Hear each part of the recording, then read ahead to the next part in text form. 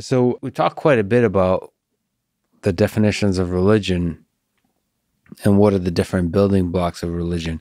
So one of the, I don't think we touched on, we did a little bit with the afterlife, but in the sense, I don't know if you're familiar with the Ernest Becker work and all the philosophies around there about the fear of death and how a fear of our own mortality, or awareness of our own mortality and its fear is, in case of Ernest Becker, is a significant component in the psychology, in the way we humans develop our understanding of the world.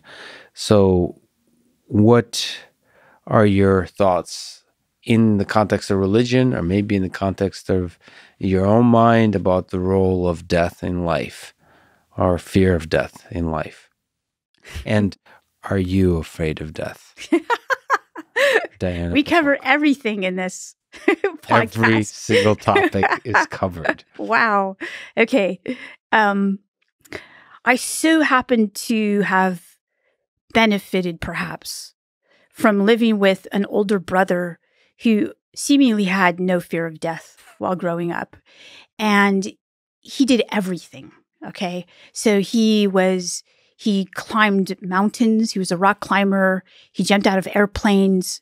Of course, he had to be a Green Beret and go into the special forces where that type of thing is a requirement, right?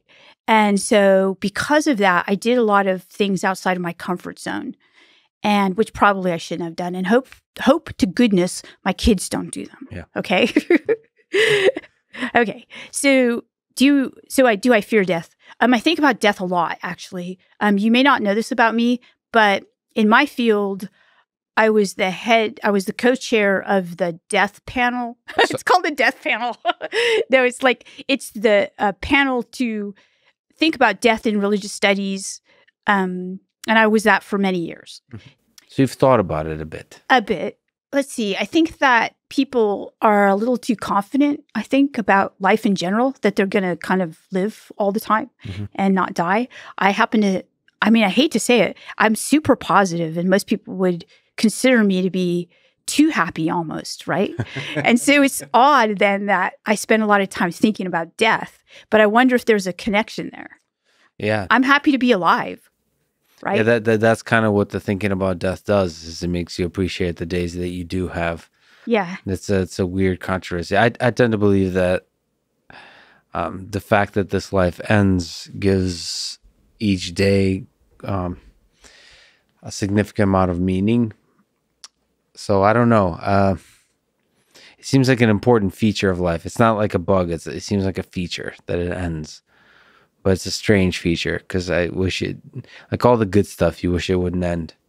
Well, you know what's interesting, Lex, and I do point this out to my students, because we cover, in a lot of the basic studies courses I teach, we cover all religions, or as many as we can, like the major religions. And so take Hinduism, for example.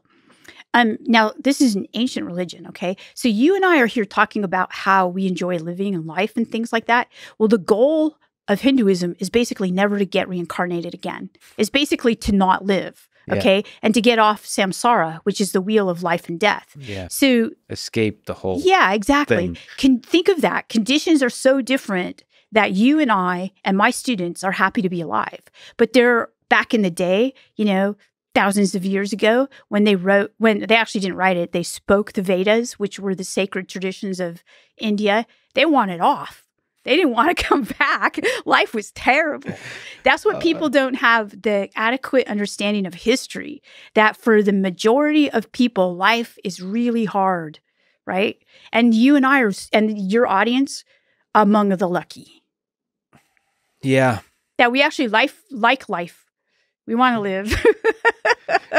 Most of the time. Yeah, most of the time.